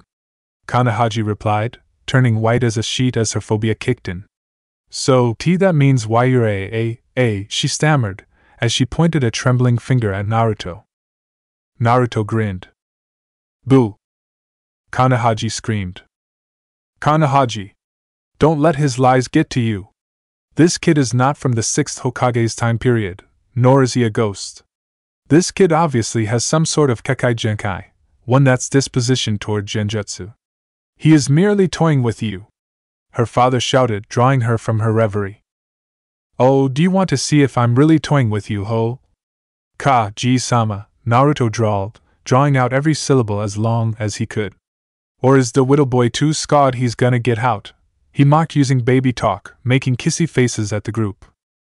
That appeared to do it for Shimura Daisuke, as the others stared at him as he began to draw on the legendary Kyuubi's chakra. His nails lengthened into claws, his eyes turned red and slitted, and faint whisker marks appeared on his cheeks. A vicious red chakra surrounded his body in the shape of a fox, forming a cloak of sorts with one tail at the end. One-tailed state, huh? Naruto commented, and the Hokage narrowed his eyes further. You made a big mistake in targeting Konoha, boy. I've had enough of these conversations with you, and I'm not going to let you fulfill your twisted desires any longer. The will of fire burns in all of us in Konoha, and you will never take that away from us. I am the 17th Hokage, and I have inherited the will of fire from those that came before me. As long as I'm here, you will never shake the foundation that is Konoha, he roared. Naruto yawned before grinning and reaching his hand towards his sword. He grasped the hilt of his Zanpakuto tightly as he charged up his Ryatsu. He drew the cutlass slowly and held it at arm's length, pointing the bladed edge of the sword at the Hokage. The gleaming cutlass seemed to draw the attention of the 7 teenagers, having never seen a weapon quite like it before. He looked towards the sky, his eyes spacing out as he disregarded all the shinobi in front of him. Shall we get this over with? I've been wanting to satiate my bloodlust for a very long time, you know. And don't worry about anything when you lose, I've got a very special bracelet with your name on it, he said, taking one of the bracelets off his belt and holding it up. Those are, Kanahaki thought, looking at the bracelet carefully. Dad, those awful bracelets are what the creatures are using to capture the civilians around the village. They seem to have some important purpose, but I can't figure it out. Kanahaji piped up, and her father nodded. Stand back, you guys. I can't let you get in on this mess while on my watch, he said. Kanahaji looked like she was about to protest vibrantly, but her friend Ray placed a hand on her shoulder. Come on, Kanahaji, let's stand back and let Daisuke-sama deal with this. He's our Hokage, after all, she said reassuringly, which slightly calmed down Kanahaji. Yeah, there's no way Hokage-sama could ever lose. I bet he'll send this kid packing within seconds. You more than anyone should know just how strong he is. Nikuku piped up. Kanahaji smiled at the reassurance, stepping back a safe distance so she wouldn't get caught up in the fight. You can do it, Daddy. Show him what the village of Konoha is made of. She cheered from afar. Souped up on QB chakra, Daisuke rushed over to the side, going for a more subtle angle where he could attack. This would be a perfect feint attack to catch his opponent off guard, and then he would go in for the actual kill. He began some hand seals for a special Shimura clan jutsu, and he never knew what hit him. His hands flopped uselessly to his sides, and he didn't even have time to perform a kawarimi which he could use to avoid the attack. It was just so fast that Daisuke had never seen anything like it. It was beyond shinobi level speed, to the point where it looked like he had just appeared out of nowhere and attacked him. He wasn't even able to react. It wasn't like he was an incompetent Hokage or anything. He had mastered all levels of Shimura clan jutsu, to the point of being able to summon the Baku, and he had mastered the usage of the Kyuubi's chakra, which he hadn't used much in his fight. This thing had outclassed him in every way. This thing was no human. A heavy gash coated the right side of his chest where the creature had sliced him, and he fell to the ground in a heavy thud. Naruto was standing around 5 feet away with his back turned to the downed Hokage. He licked the blood off his sword before sheathing it, before turned around and slowly walked towards the Hokage, holding up the bracelet ominously. The last thing Daisuke remembered was his arm being forced into that thing before it activated, and he lost consciousness. Naruto turned back towards the 7 teenagers who were standing around 50 feet away on the other side of the balcony. Their mouths were all agape, and they seemed to be in too much shock to even move. It made sense, the Hokage was pretty much infallible, and to lose them pretty much meant that we're fucked. Most of them seemed to realize that at least. The anticlimactic, one-sided battle may not have helped. And then, Kanahaji moved while her friends seemed to be in too much shock to do anything. She screamed in anger and sorrow as she buffeted towards the monster who had attacked her father, 6 tails of red chakra flowing behind her. She was fully intent on ripping that creature's throat out, making him eat it, and then shit it out. "I'll kill him! I'll kill him!" She screamed in her thoughts, as pure hatred and anger fueled her chakra and willed her body to move towards the Arrancar. She was almost there, hand at the ready. She aimed it towards his jugular, and noticed the smug smile on his face. She would wipe that grin off his face. She would. Slash. Thump. The 15-year-old girl slumped to the ground defeated, her Kyuubi cloak armor being no match for the Ryatsu tempered sword that had slashed through her right shoulder. She looked up at Naruto, who was glaring down at her like some fierce god. He released his Ryatsu slightly, which shaded his red eyes from view and gave him a more intimidating feel. He reached onto his belt and pulled out another bracelet, and time slowed to a crawl as the girl anticipated her fate. "A monster," she croaked out, her voice a low, fearful whimper now as tears flowed from her eyes. Mercy was given to her for the time being as she too lost consciousness as the bracelet was attached to her. Naruto hoisted the unconscious girl to her feet by her right arm, before cruelly tossing her over to where her father lay. The treatment of their friend seemed to shock the others out of their stupor, but before they could even think about becoming enraged they too were slashed to pieces and captured. He looked at his own pile of the 8 people he had captured, before looking out across the balcony. It seemed that his forces were finishing up, rounding up a few stragglers that had managed to escape them for a surprising amount of time. There came a flash from someone behind him, but he immediately recognized the Ryatsu. He hoped that this individual had now fully completed the tasks he had given him.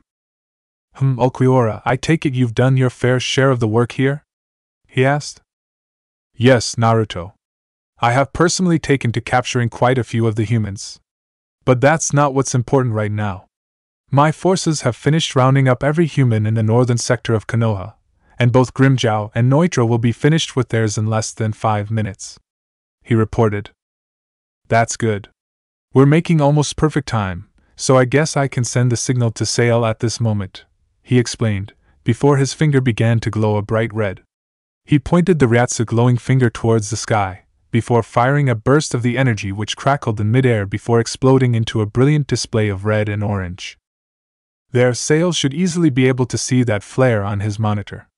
Setting up the mass Garganta shouldn't take him very long at all, since they've already had this prepared before the invasion. "Are all the Shinigami dead?" he asked. Yes, they stood no chance for this massive amount of hollows that flooded the village. There were 15 of them patrolling the village, 5 of which were seated officers within their division. Their bodies have all been accounted for. Good, but Soul Society has probably picked up these signals by now. It won't be long before they react accordingly, and at this rate it may be half of their forces. That is why I've decided to leave the rest of the continent alone. We simply don't have the time to go and crush all these villages, and with the power vacuum created by Konoha's sudden absence, they'll probably destroy themselves within a few years anyway. The elemental countries weren't exactly known for their peace-loving qualities. Even Konoha, who had preached a message akin to that for its early years, was always a little trigger-happy. "I understand, Naruto. I will order my forces to cease their attacks," said Ulquiorra before there was a loud, whirring noise that covered the entire village. The blue force field that surrounded the village distorted slightly, before flickering back into existence. Naruto grinned. Well, that was even quicker than I expected, he said happily, as a rift in the space began to open. The rift widened to almost a 5-mile radius, large enough to engulf the entire village in its embrace. Naruto saw the black space start to close around him, the hollows, and all the humans who had been converted into Kanpaku form by the bracelets. Looks like you won't need to order them to do anything, Ulquiorra. We're on our way back already, and we've got company in tow with us. I just hope this influx of humans will keep Hueco Mundo stable. I'm sure we don't have to worry about that, Naruto-sama, said Ulquiorra, reverting back to the honorific as he, Naruto, and every life form in the entire village was engulfed by the Garganta. When the rift in space closed and the Garganta disappeared, all that was left was a ramshackle, burning village. The once great village, and capital of the shinobi world, was now a simple ghost town, a shadow of its former self.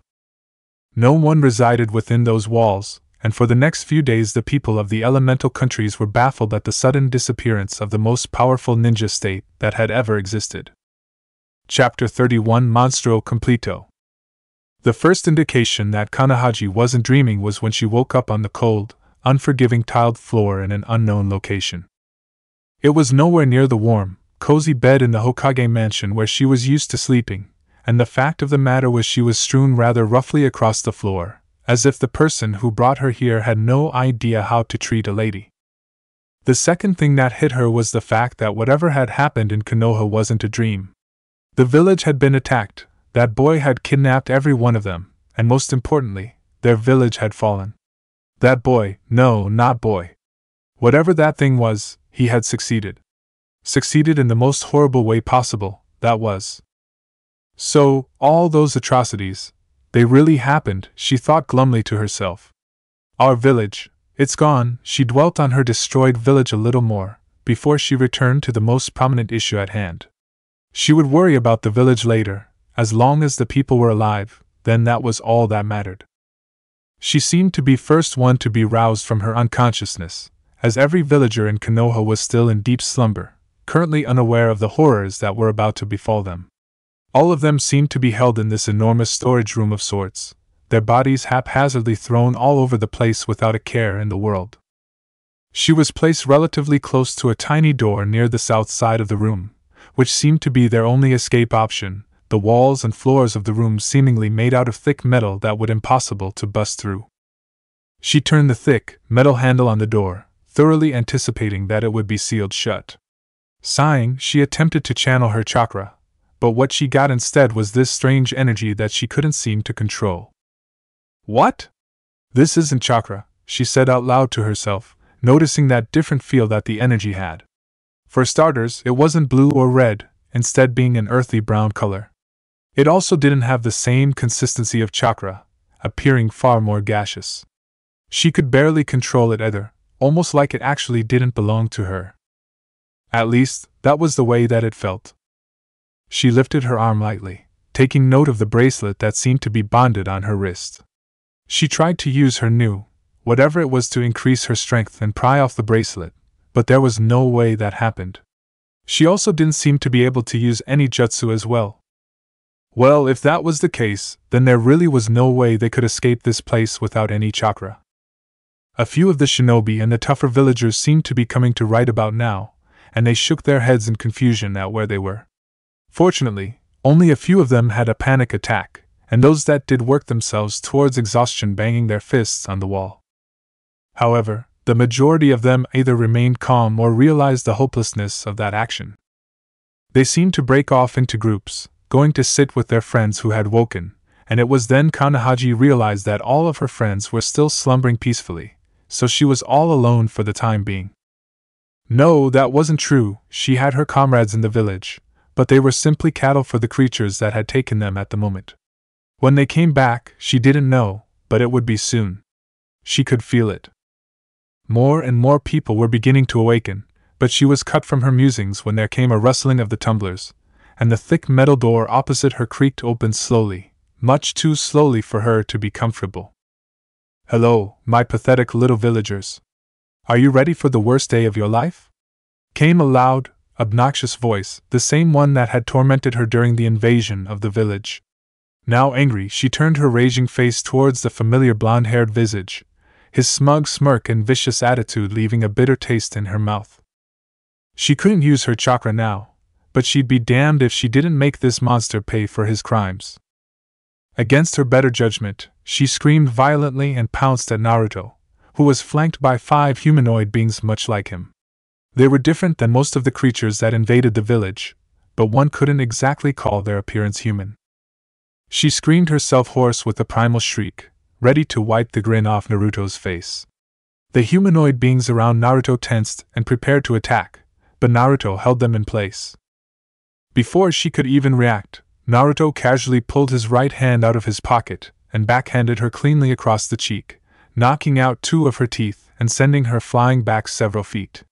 The abused girl lay there pathetically, coughing up her molars and a thick globule of crimson blood. The villagers seemed to be roused by the display of rebellion, but they didn't dare attack the leader. Kanahaji choked on her own blood, coughing it up lightly as it poured from her throat.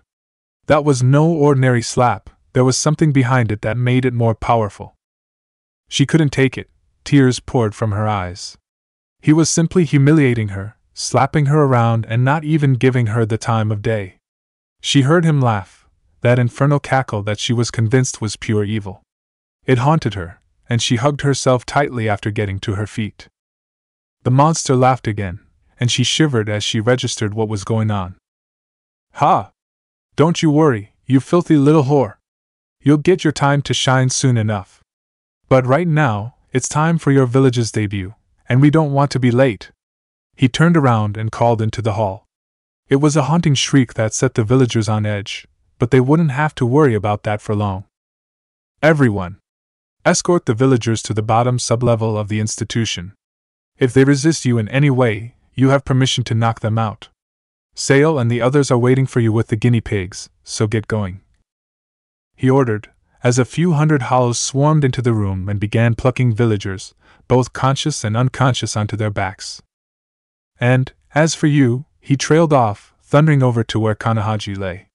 He hoisted her up by the wrist, holding her at arm's length as he stared into her eyes intently.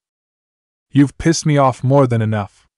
You'll have a very special purpose in this little event, one that's a great honor, he drawled, before he noticed the tears running down the girl's face. Oh, you're crying.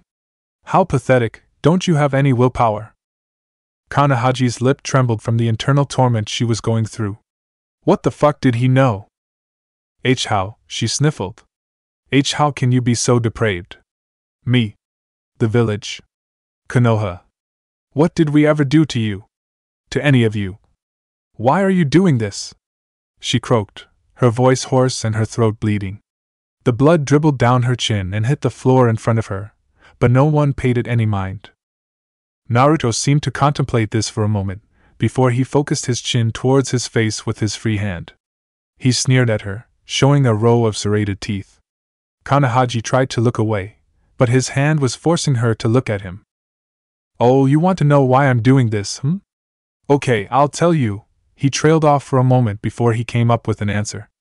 He moved his face toward hers, smirking lazily through half-lidded eyes. I could go off on some dramatic sob story of my life and how Konoha hated me, but I'm not going to.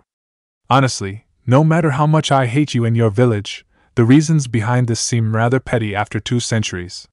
But still, I can't help but loathe you. I long for the day when I see your village dead, but that reason, it doesn't matter. All that matters is that I get my way. Your lives don't hold any importance to me. I will get my way no matter what, and you know why. It's because I have power. You can say all you want about morality and how you don't deserve this treatment, but I don't care. I have the power to make each and every one of your lives miserable. And that's exactly what I'm going to do. I can do whatever I want without any consequences. And you, he paused, tightening his grip on Kanahaji's wrist. Her bones snapped underneath the pressure in a sickening crunch. Kanahaji cried out in pain as Naruto prolonged the process, squeezing even after her wrist had broken. He leaned in, placing his lips upon her ear like he was kissing it softly. And you can't do anything about that, he whispered, her mouth as close as it could be to her ear. As his rancid breath and words entered her ear canal, Kanahaji failed to suppress a shiver that ran down her spine. But that's enough about that for now. We're going to be late for the show at this rate. Come with me, and I'll show you your seat, he hissed, as he forcibly dragged the girl out of the room by the hair as the last of the villagers were corralled away. What is this place? Kanahaji croaked out through her hoarse throat, the bloody chafing of it leaving her voice sounding gravelly and distorted. After 10 agonizing minutes of being dragged around by the hair, Naruto had deposited her roughly into a strangely comfortable chair on a balcony overlooking an extraordinarily wide room on the bottom sublevel of the institution. It was a strange room, to be honest. On the bottom level of the room, below where she was currently sitting, a manner of scientific equipment rested. There were all sort of gauges, test tubes, monitors, operating tables, drills, sharp tools, chemicals, and villagers. In a panic, Kanahaji turned her attention to the swathing mass of hollows, the depositing villagers all over the room. Some lucky ones were placed on the operating tables, but the leftovers were simply placed on the floor. However, Kanahaji had the horrible urge that they would not be neglected. Kanahaji flung herself to her feet, but as soon as she did so, shackles burst forth from the chair, pinning her arms, legs, and torso to it. With her movements prevented, Naruto loomed over the defenseless girl, grinning wildly, before he placed his hands on her shoulders and whispered into her ear. "You are a very special case, and for that I'm going to leave you out of the experimentation. Instead, you get to watch as the villagers and friends are warped into creatures beyond your imagination," he hissed cruelly, drawing more tears from the girl. He sat on the chair to the left of her, which was significantly more ornate than hers. Several dozen lab-coated Hollow and Arankar came bursting through the door, led by Naruto's head scientist, Sail. They lined up in 2 single-file lines, their stoic coordination out of place with the eager look on Sail's face. They sauntered into the room, relieving the non-scientist Hollows of their duties while they scrutinized their latest subjects, the villagers of Konoha. There seemed to be about 5 villagers to every 1 scientist, and it was more than enough considering the scientist's competency. Sail looked at his king expectantly, waiting patiently for the okay. Naruto nodded excitedly, the toothy grin no longer containable on his face. He hopped to his feet, holding his arms out in front of him as he let loose an awful cackle of mirth. Kanahaji stared. He leaned over the railing, like he just couldn't this display holding off any longer. He had waited so long for this moment, and it was finally going to be fulfilled. "Let the games begin," he roared, as the scientists below began their work. It was a horrible sight. The scientists pulled some sort of mechanism from their coats, and from what Kanahaji could see at this distance, they were tinkering with a few dials and buttons on the thing. Within a few seconds of the action, one of the villagers for each individual scientist sprung to their feet, instantly awake and fully conscious. Before they could even panic, they were grabbed roughly by the scientists and hoisted onto an operating table, while being strapped down at every angle. There was absolutely no way that they could move now. Kanahaji tried desperately to move, to free herself from her confines as she focused in on an ordinary man, a civilian from the looks of it, who was being strapped down to the operating table nearest to them. Naruto reached out and grabbed her wrist, halting her movements. "Sure. Don't spoil the fun, this is the best part," he said giddily, as if a prime show was about to begin. Despite having been slapped, Kanahaji continued to writhe in her seat. She shut her eyes, trying to avert her gaze as the horrible actions took place. However, the moment she did so, she felt a nasty electric shock surge through her spine, forcing her eyes open. Another shackle emerged from the chair, holding her neck in place out towards the scene. 2 smaller limbs emerged from the chair after that and rested on her eyelids, pulling them open and forcing them in place. Naruto sneered at her, that diabolical laughter that never failed to make her upset. He truly was forcing her to view this entire scene, and was going to make her as miserable as possible throughout the entire ordeal. Now, we can't be having that, now can we? I told you that you're going to watch every second of this, and I'm going to make sure I keep my word on that. You are not allowed to shut your eyes or look away. This was degrading. Besides, it could be worse, so count yourself lucky. I chose you for this because you're special, and I want to see the look of hopelessness and misery on your face. You could have ended up like one of them, he drawled, pointing down towards the floor. She heard a whirring sound, and in her despair she noticed one of the drills on the ceiling revving up while crackling in this mustard-yellow energy. It oozed off the tip of the drill, landing directly on the shoulder of the man. She turned away as she heard his screaming, and she didn't want to know what was happening down there. The scientist released the drill from the man with a sickening squelch, retracting it back into its original position. It was now caked in blood, which gave the drill a red and yellow sheen in addition to the energy. When Kanahaji turned her eyes back towards him, her eyes widened in horror as the man's chest cavity now had bright red cones of flesh connecting the whole together. Kanahaji didn't know how or why he was still alive, but he was, and the cones of flesh seemed to be pulsating, burning the tissue around it into a charred black. It definitely didn't look right on his body. At this point, the scientist took a large scalpel and some heavy-duty scissors, and began to work, making careless incisions, slashes, and cuts all over the man's body. He jammed the scalpel into the man's left lung, making him wheeze and vomit up blood. The man looked ready to die, but the scientist wasn't done just yet. The scientist lifted up a flask of this eerily clear glowing liquid, which Naruto recognized as the concentrated essence of Riryoku extracted from one of his hollow soldiers. What's he doing now? Kanahaji managed to whimper, as if the drill wasn't enough. Don't you know? That flask he's holding is concentrated essence of hollow Riryoku. It has some rather unpleasant effects on the bodily structure of normal souls, he said darkly. Kanahaji shuddered. The scientist had already started, forcibly opening up the man's mouth and triggering the gag reflex, forcing the liquid down his throat. The substance seemed to have some sort of corrosive property, as the man screamed as if his innards were being scalded by a powerful acid, and it was almost like they were. He screamed some more, and to add insult to injury the scientist was testing him with all kinds of dangerous chemicals and tools as the Konoha civilian underwent a kind of transformation.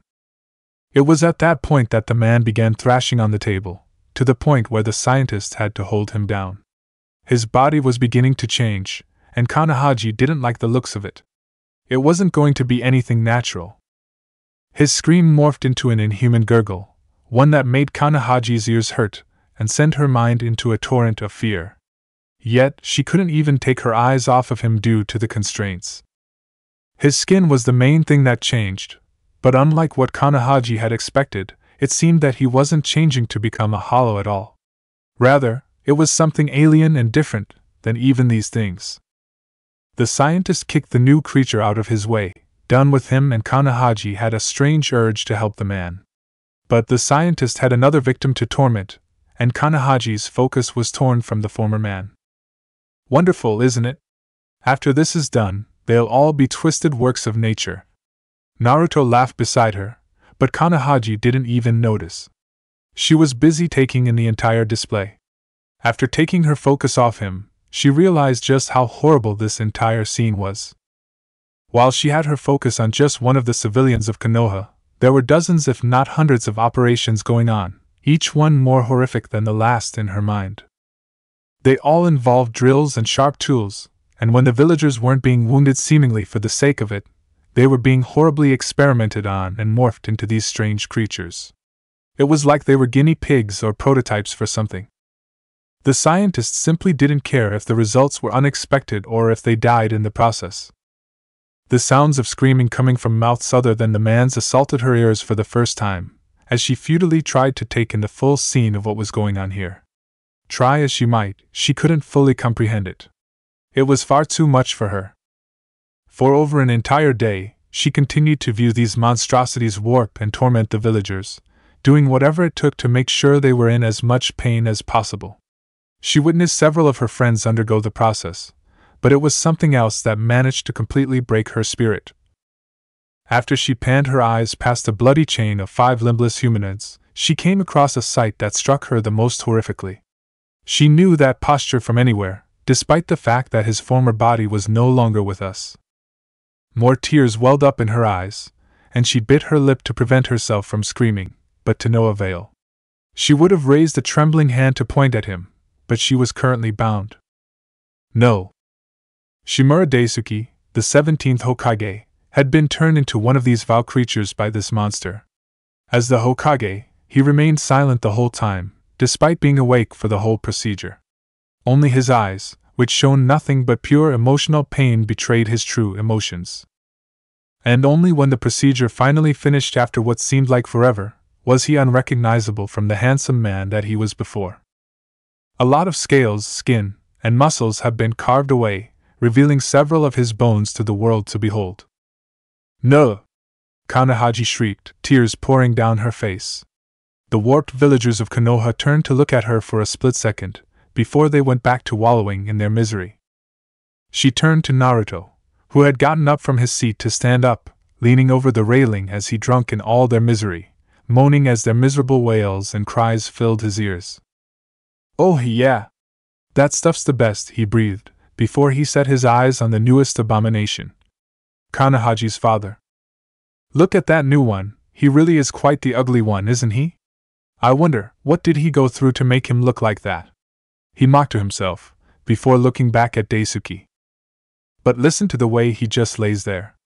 He's not even giving me anything to work with, no screams or anything. It's really quite pathetic. A fallen dog really should bark a little bit more," he said to her. Kanahaji balked at the display of mind-screwery that was going on display here. She wasn't even angry at the Arankar anymore, rather, she was now just disturbed beyond belief.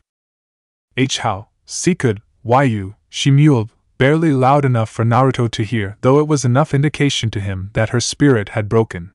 She no longer had the power to resist. Naruto contemplated that sentence for a second. This again? I told you before, I have no regard for the well-being of you or anyone else in your village. I just want to see you in misery, and that involves you as well.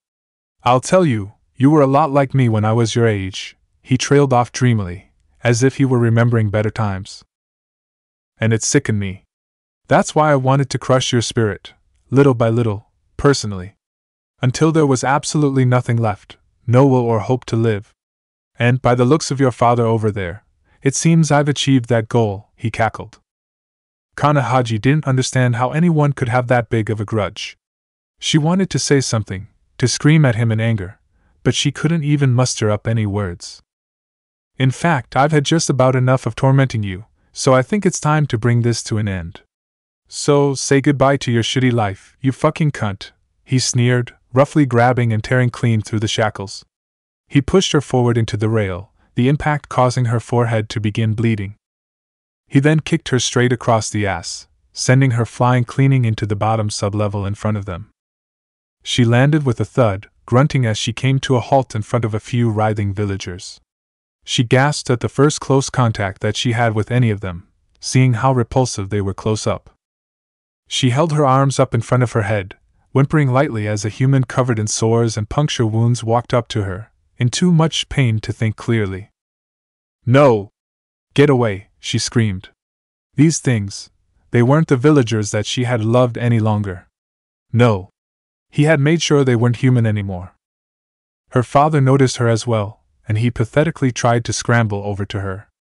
It seemed that the villagers still recognized themselves, which somehow made the situation even more disconcerting to Kanahaji.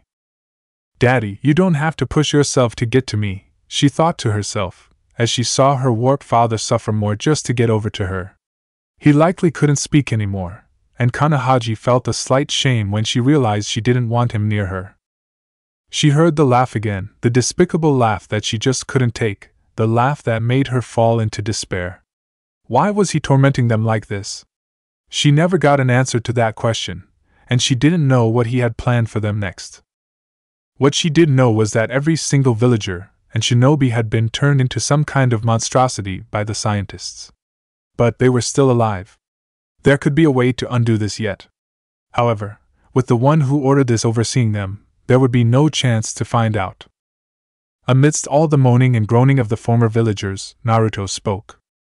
"You probably can't even comprehend speech at this point, but I'm going to give this a go anyway. I hope you're adjusting well to your new forms, my little humans, because things are about to get even worse for you. You have 30 minutes to mull over your pathetic lives down there, before my guards there will escort you to the arena," he said darkly, and Kanahaji shuddered. Arena, what is he talking about? To tell the truth, all this talk about the arena wasn't what Kanahaji was particularly worried about. It was the fact that he just said that things were going to be even worse for them. How that was possible, Kanahaji didn't know. But she wasn't particularly eager to find out. I'll see you all there, and I'm looking forward to a great show. Starring you, of course. Naruto drawled, pointing down directly at her. He breathed heavily, allowing the heavy scent of chemicals, blood, and pus waft over his nostrils. This smell had made Kanahaji gag during the entire process, and yet he was loving it. He sighed wistfully, his demeanor significantly improved since the invasion of Konoha. He took his leave on the flight of stairs directly behind the chairs where they both had sat, and Kanahaji was left alone with her warped villagers.